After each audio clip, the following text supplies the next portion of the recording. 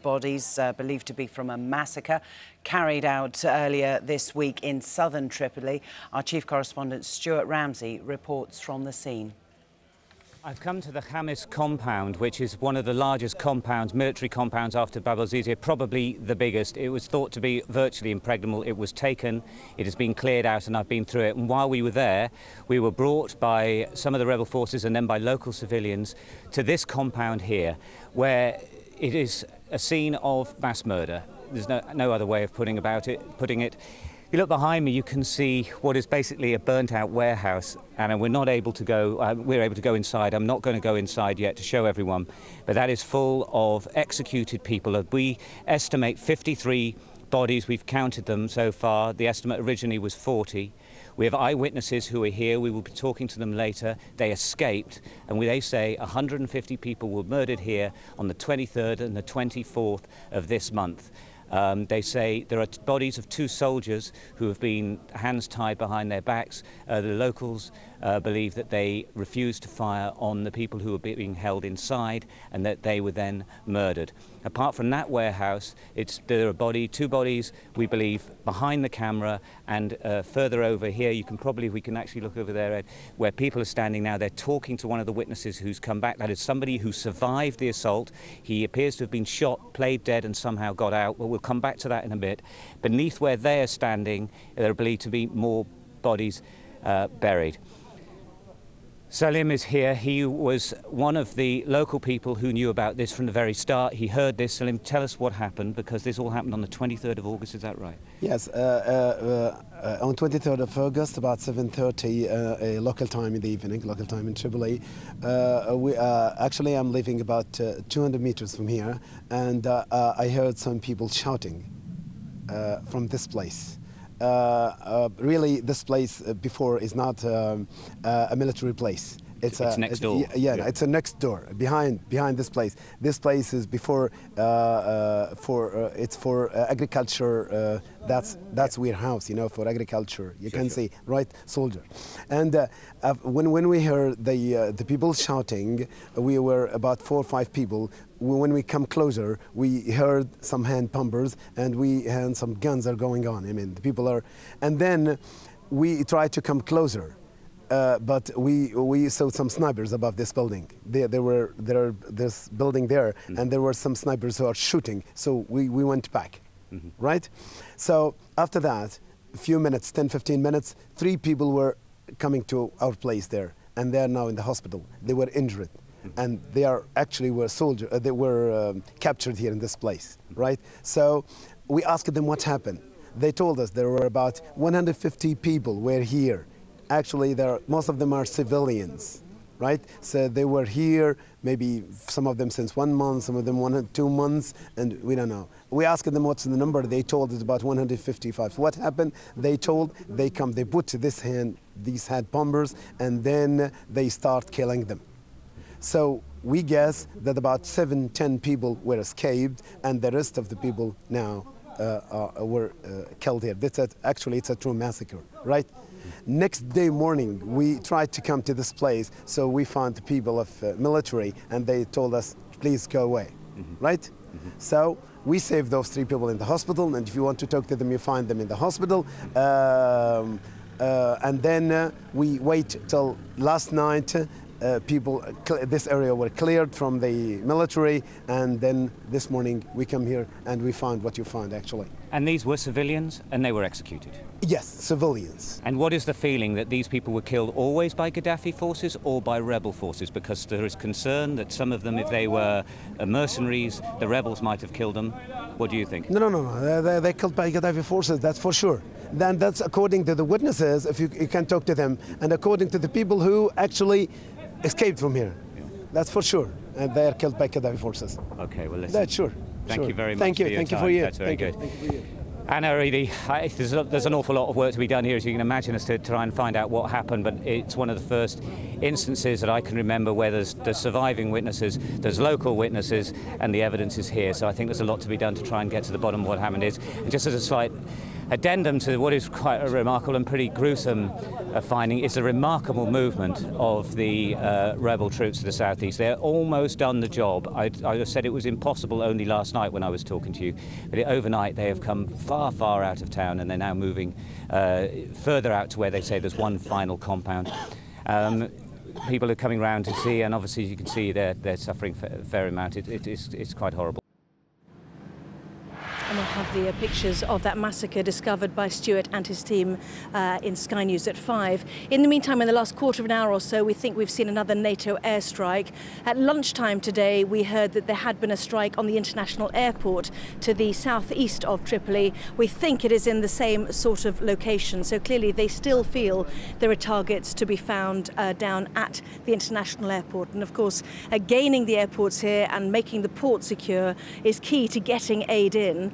We have heard also reports that the border is now officially clear at Rajdadir, which is the Tunisian border, which means that aid can now come in also from the Tripoli direction, which is very helpful to the people here in Tripoli who are really running out of water now. They're getting donations into mosques in terms of food, so many people are going in to get their food after evening prayers. Mains water is also a very big issue right now. It's not been working for nearly a week, and many people are really struggling to have any water at all. So it's obviously a big issue for the National Transitional Council. Well, in another disturbing development, dozens of dead bodies have also been discovered in a hospital in Tripoli, with patients apparently shot in their beds. This report from Sky senior correspondent Michelle Clifford contains images of dead bodies.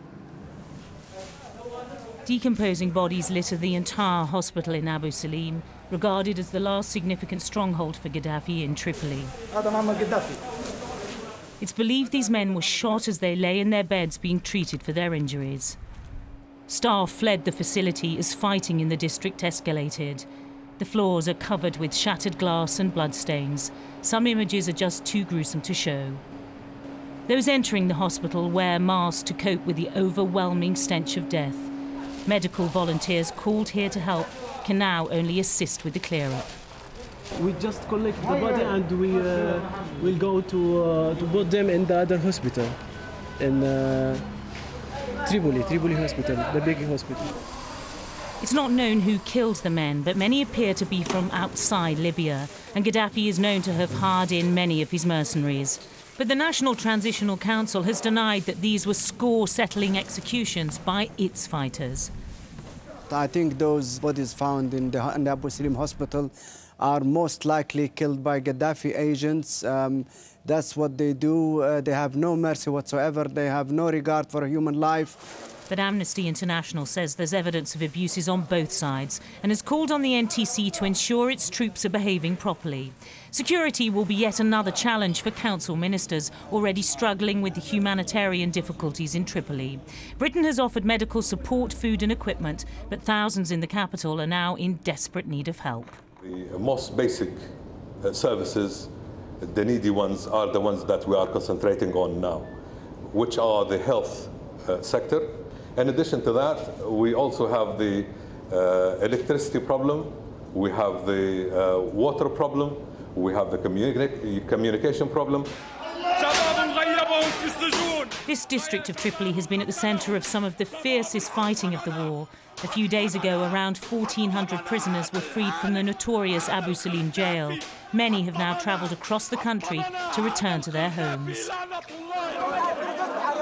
At this port in Benghazi, a crowd of anxious relatives gather. They're waiting for men they haven't seen in years. Then out of the crowd, one man finds his brother.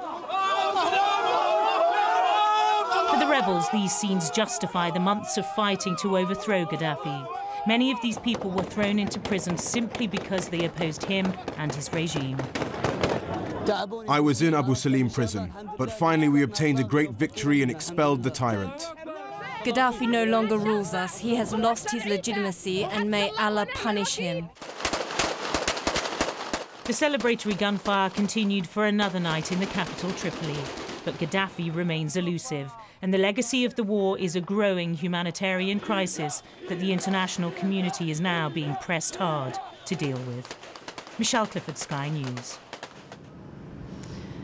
Well, with the rebels now largely in control of Tripoli, the battle is now on for Gaddafi's hometown of Sirte. It lies between the capital and the opposition stronghold of Benghazi, effectively splitting the country right down the middle.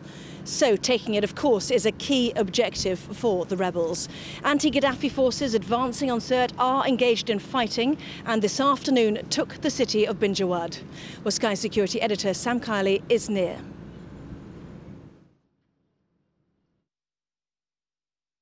Just in the last 5 minutes, there have been the last major artillery salvos onto Bjawad fired by the rebels. This is the first time I've seen rebels using very heavy artillery in a semi-professional way, and that salvo was fired into the dead town centre where the last of the resistance facing the rebels were just inside the town.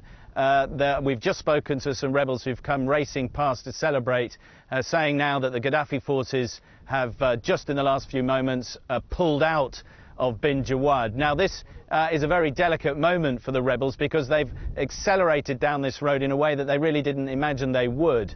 They had not expected the heavy NATO support from the air that they got last night and yesterday afternoon, which destroyed a substantial amount of Gaddafi's heavy weapons which were being used to keep the rebels at bay. There have been at least 3 days of very heavy artillery duels between the two, and suddenly this morning there was a breakthrough and the rebels were able to clear As-Sidra, which is we've just come through, where there was some burning oil tanks and some signs of very heavy fighting, and now they are on the verge of having control of the whole of Bjawad. Now the point about Bjawad, Lorna, is that it's also known as Bin Garad, which means snitch or traitor, because twice at least in the past the rebels have captured Bjawad and then the local population has turned on them, and on the first occasion certainly they lost a lot of people, but nonetheless it also represents the tribal fault line really between the east and the west.